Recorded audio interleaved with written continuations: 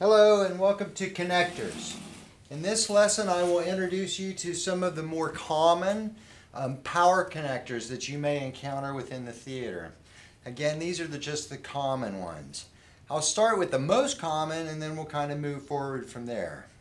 Probably the most common connector that you'll run into is going to be the Edison plug or the parallel blade U-ground. A parallel blade U-ground gets its name because it has two parallel blades and then it has this U-shaped ground. As you look at this connector, you'll note that the ground is the longest connector. It's longer than either one of the two hots. Any connector that you encounter, the ground will be the first conductor that makes contact. The ground is a safety, and so you would always want to connect your safety first. You can even feel it as you start to plug it in, that the ground makes contact with something before the others are even inside of that connector body. To connect them, you just press them firmly together, right? And to disconnect them, you just wiggle them until they come apart. Yes? Parallel blade U-ground. Rated at 125 volts and 15 amps typically. You can get a 20 amp version, but 15 amps typically.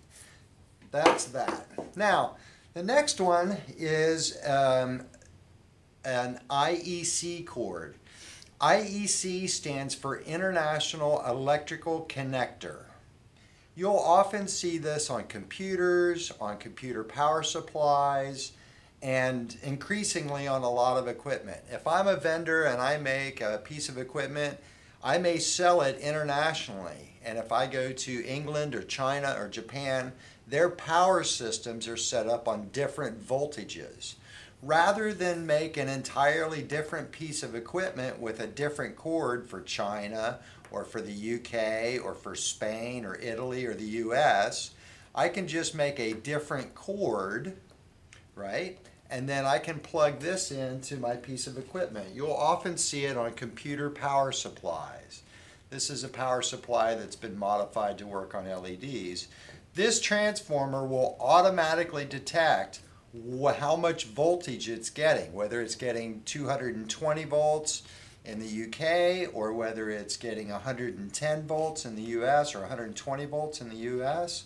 So it is a universal connector that can then, all you have to do is replace the cord to send it to a different country or to plug it into a different power supply. IEC, International Electrical Connector. Yes? Now, something that you may have seen less of, but you will find often in the theater, is a stage pin connector. Here is a stage pin connector. Yes? And it has three connections, just like a parallel blade U-ground. And you'll note the center pin, the ground, is the longest connector, right, of the three. It will make contact first, which always ensures that the safety is connected. To connect this, you just push the two together and you keep pushing and wiggling until it's fully seated, like that. And then we avoid taping. We should never need to tape connectors. We'll go over that in a different exercise. And wiggle it and pull it apart, just like you would in Edison. Okay, so now on to the newest connector that's taking over the world, and it's called a power con. Power con is like an IEC cord, can handle a variety of voltages and is designed to go internationally.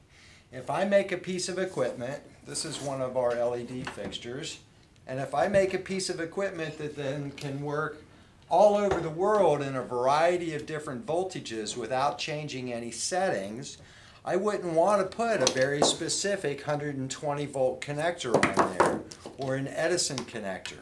I want to put something on there that allows me to plug it in anywhere without being terribly specific.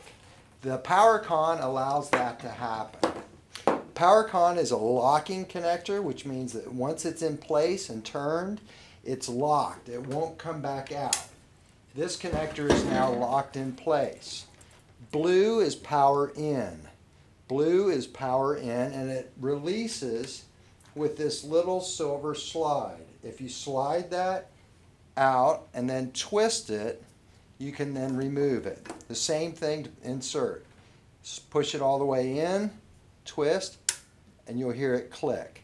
Now it's locked and it won't come apart, which is a wonderful feature compared to an Edison connector, a pin connector, or even an IEC.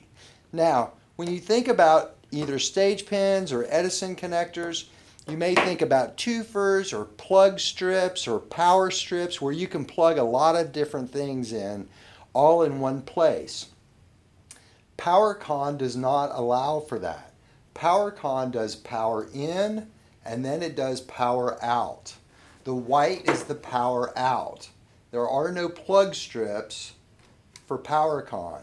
Same thing for the power out. You insert the connector, twist, and it will lock in place. This then could run to the next fixture down the line. I have not discovered a power strip. You will also note that these connectors do not plug in end to end. I cannot make an extension cord out of them. They are both insulated. Even though there is a male and a female, it's more accurately a power in, which is blue, and power out, which is white. So that's PowerCon. These are taking over the world. These are wonderful connectors. They are very safe at all voltages. They have no exposed conductors. They lock into place once they're installed, and they are very reliable and very easy to assemble. PowerCon.